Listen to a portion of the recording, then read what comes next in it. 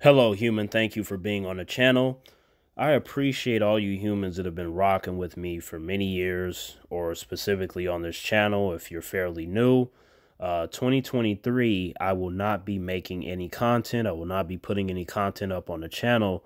So I will not be able to review this movie for you when it comes out in 2023. But I am looking forward to Blue Beetle because he is one of the coolest DC characters. Blue Beetle does have a big history in the context of the comics, as many individuals have used that as a type of mantle. Jaime Reyes being one of the newer additions, and him being attached to Booster Gold is interesting. And the actor that they got to play Jaime Reyes, Blue Beetle, is the same actor who plays Miguel in the Cobra Kai series within the Karate Kid universe. He is a very good actor. He has already demonstrated that, he can handle fight scenes. He's a handsome guy. He looks exactly like Jaime Reyes in the comics. So this to me is what you would call perfect casting in relation to the character.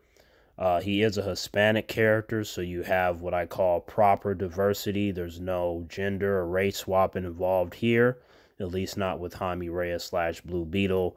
And I think that diversity is important, but only when it's done in a natural, organic way.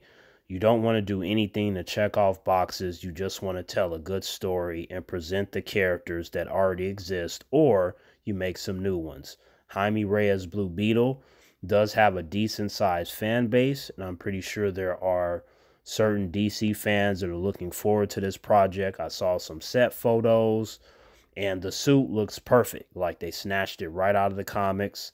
The guy that they got to play Blue Beetle, I don't want to butcher his name, so you know the guy I'm talking about. The guy they got to play Blue Beetle.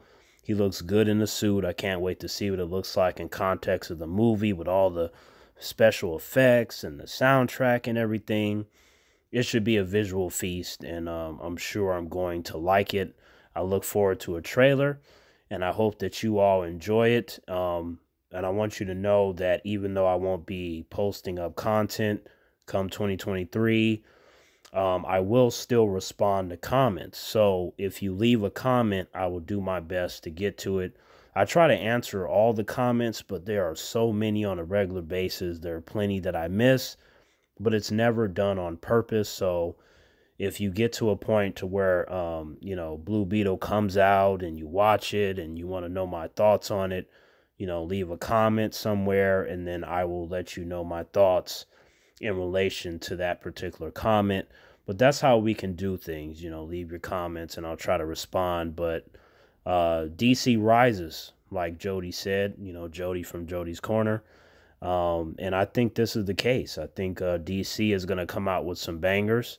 Hopefully, over time, the divisive nature in relation to the brand disappears as everyone or most humans get on board with their upcoming projects. And we're still waiting on announcements and what James Gunn and Peter Safran have planned and all this, right? It's going to be crazy. And I'm looking forward to this particular film. And